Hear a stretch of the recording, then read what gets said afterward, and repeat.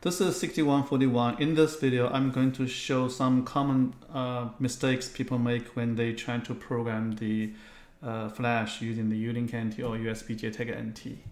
This is the back of the board, and this is the flash. And the clip I'm going to use is something like this, and it's not the expensive one. And I'm having the adapter like this, and the connector here normally used for programmer, and we are going to use connection for the U-Link here. The mistake number one is people have the clip and they clip it on, assume this will work.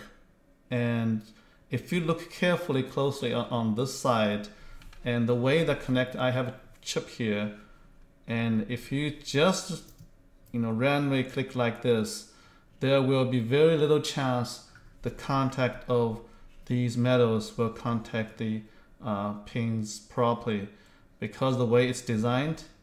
I don't know if I can have this clear enough. So let me connect here and let me focus it.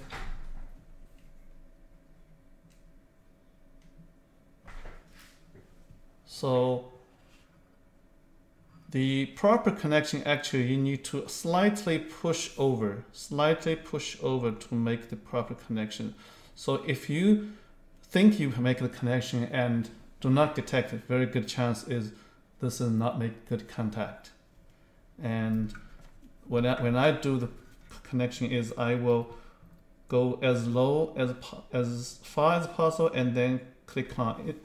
If you just easily click on, the contacts seem to be loose, but if you go like this, hold firmly and click on, the contact is much better. So the if I just click on something like this, it will be very top, high, and the metal is not contact. But if I open a little bit up and push down, then slowly release it, the contact is much better. This is the typical setup here, and this is power supply. I have turned on 3.3 volt, and I have the proper clamp here, and this is the U-Link NT connected. Also the power supply is here, and let's detect. And we can. So I'm going to show you the next mistake. So first I power this off, and let's unplug USB. So I'm making the connection, as I said, I just connect like this, and then I plug in, and the power on, and you see we cannot detect it, even though it looks proper connected here, and I cannot connect it. That's the first mistake I talk about. We need to make proper connection. Now, the second mistake is very important, is people, when they cannot detect, they try to wiggle this, and that's bad, because in order to wiggle it, you have to first power off it and then unplug this one.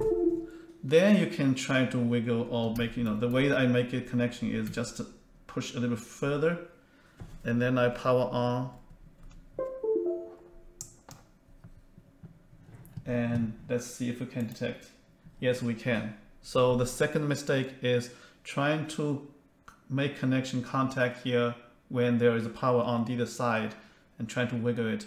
What I did is I power off the unit as well as I unplug the USB, then I make the connection, and you can tell the difference by the previous one, which we cannot detect, and this one we can detect.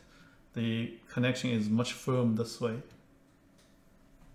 Next mistake is the power supply, and sometimes I see people use this kind of module they call TTL, and because marked at the end they say 3.3 volt, they believe this will be a good power supply. I tried this unit on 6141, it does work, okay? The reason for that is, look at the amperage here. This provides 3.3 volt. When we do get connected, it's only drawing the 180 milliamps. And if that's the case, actually the 3.3 volt from the U-Link NT itself is sufficient to power on it. So if you just talk about 6141, yes, you can use a Unilink NT provide 3.3 volt. However, some other modems like big ones I showed a few videos ago, they have like 800 milliamps, and then this will not be a good source, as well as not like here, because this one only provide maybe 400, 300 milliamps. And better options like this, not only it shows the power voltage as well as the amperage, and then we can know if it's safe or not to do it. So mistake not using the good power supply. The next mistake people may make is they believe they have 3.3 volts on it, but they forget to put the ground on it. So the ground of the board and the ground of the Unilink NT and the ground of the power supply need to connect together. So if you look at here, I have a ground pin, which is the white, go to the board, and here.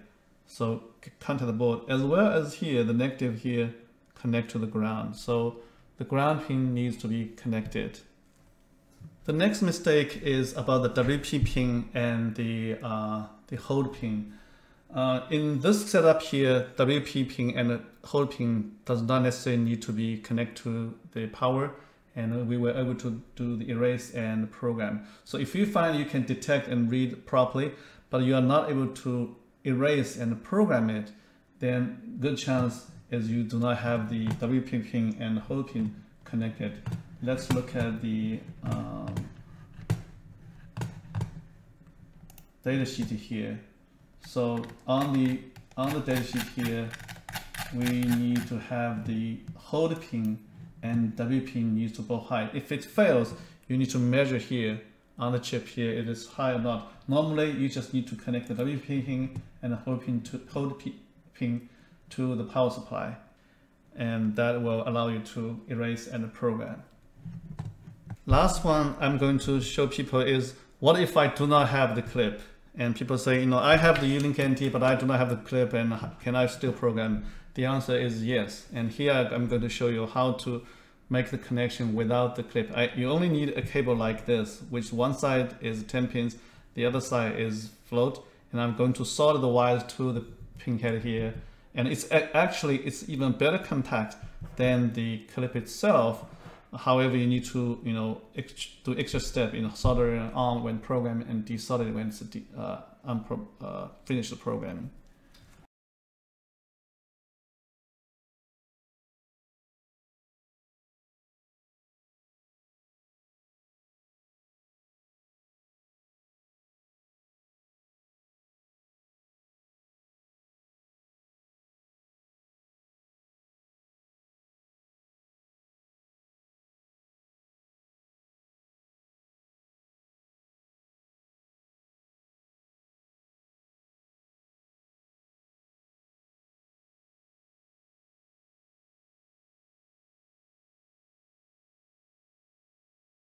So this is the board. I have soldered the pin on it, and for simplicity, I use the power from the Unilink NT because we know it's only 100 and below 200 milliamps, and this is safe to draw the less than 200 milliamps power from the Unilink NT, and it will not damage. But if you look at the soldering, it's very clean, and actually the contact is better than the clip.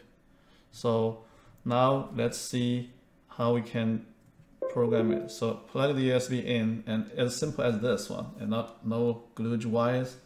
And now let's detect the flash, and we can. So let's do read the entire flash. Let's first empty everything, and let's read it clearly. We can read it.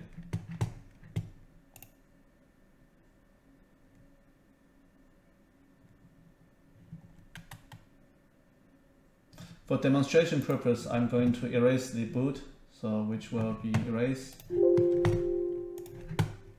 and it's erased. So let's see if boot is still erased. Of course, because the target is empty. Let's write it, and if we can verify, yes, we can. So the very simple solution without clip is just to solder the wires on it, and it works.